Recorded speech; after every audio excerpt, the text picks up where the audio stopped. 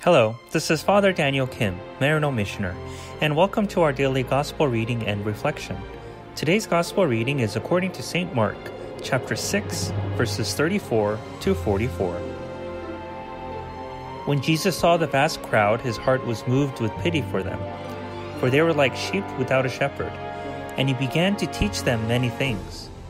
By now it was already late, and his disciples approached him and said, "This is a deserted place, and it is already very late.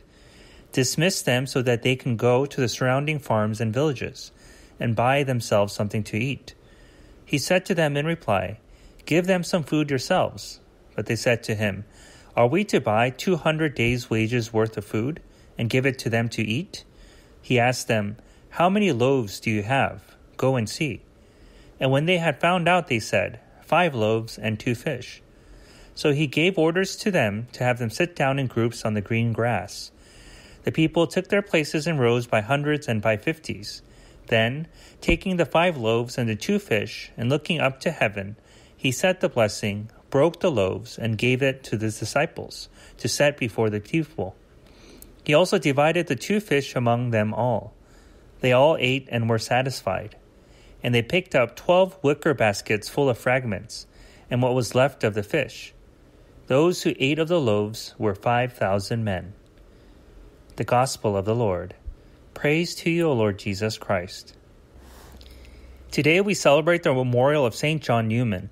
He was born in Bohemia in 1811 and had a calling to the priesthood from a young age.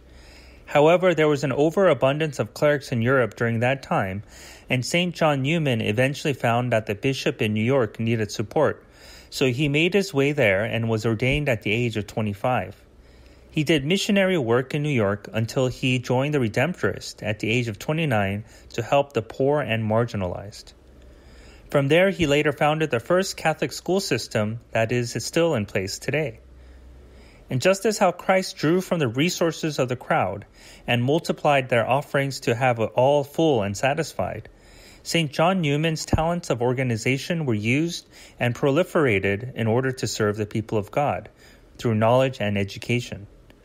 So through the intercession of St. John Neumann, let us never lose the thirst for knowledge and education, that we may grow in wisdom and faith in order to serve God and His people.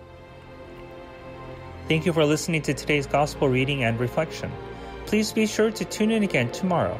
Have a blessed and fulfilling day. If you enjoyed today's Gospel reading and reflection, please make sure that you subscribe wherever you're listening to podcasts. Also, if you know somebody who may find value in today's reading, please make sure that you share it with them.